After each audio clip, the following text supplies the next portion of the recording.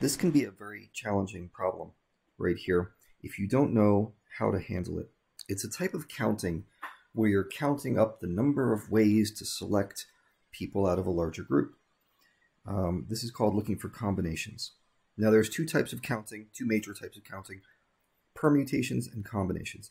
Permutations, we're all familiar with. What these are things like the code to get into your garage door, where you could type in 1, 2, 3, 4, maybe that's your code, and that would work, but 4, 3, 2, 1 would not work, even though it's the same numbers. In that case, order matters. Combinations are different. With a combination, the order does not matter. We just want to ask how many ways are there to get a certain group of numbers. So as an example, in this one, right, we've got a team of astronauts. Let's say you choose your 5 astronauts. Does it matter how they sit from left to right in the ship when they're blasting off to the moon? It doesn't matter at all, right? You got Susie, Bob, and so on. And it doesn't matter if it's Susie, Bob, or Bob, Susie. It's still the same number of astronauts. It's still the same people sitting in the ship. So what we're dealing with here is a combination. And they made that very clear in phrasing this, number of combinations. And we have a particular formula. Now, I'm not a big fan of giving you formulas to memorize because there's a lot of stuff out there, and usually I prefer to reason through stuff. But when you deal with combinations and counting, this is a formula that is worth memorizing, because trying to logic your way through the combinations is kind of tough, actually. So we're going to go through this formula and how we actually do this. I want to focus on this phrase, n choose k. Okay, n choose k. That means 8 people, in our case, that I can choose from, and I have to choose 5 of them, right? This is 5 people chosen from a group of 8 candidates. So what's the larger group size? That's 8. How many of them do you choose? That's 5. So that means n equals 8, k equals 5, right? It's n choose k.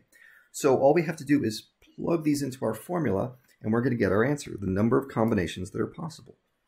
So this is going to become 8 factorial divided by 5 factorial divided by 8 minus 5 factorial.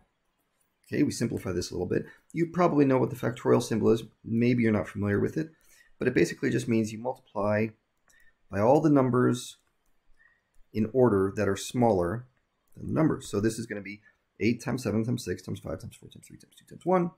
And now we've got 5 times 4 times 3 times 2 times 1 from that 5 factorial. Now 8 minus 5, that's just 3. So 3 factorial, I'm going to put that over here on the right. That's just 3 times 2 times 1. Well, here's the part where you might say, oh boy, that's a lot of math. But it's really not. Check out what happens. The 3's cancel out. The 2's cancel out. The 1's we didn't need to worry about anyway. Okay. I've got a 4 right here and a 4 right there. That's nice. Got a 5 right here and a 5 right there. And hey, the 3 times a 2, that's just a 6. So that cancels out also. And at the end of the day, once I'm done canceling all this stuff out, I get 56. That is the number of different combinations you can make, choosing 5 people from a larger group of 8. If I were to go through the logic of this, like why this actually works, we could spend a day or two talking about this. I mean, it really is a very interesting topic, but for all intents and purposes, you are going to be better off if you just memorize this formula. When you get into a standardized test like the SAT, ACT, this will sometimes come up, and if you don't know the formula, you're just out of luck. So I would recommend getting to know that one, practice it a few times.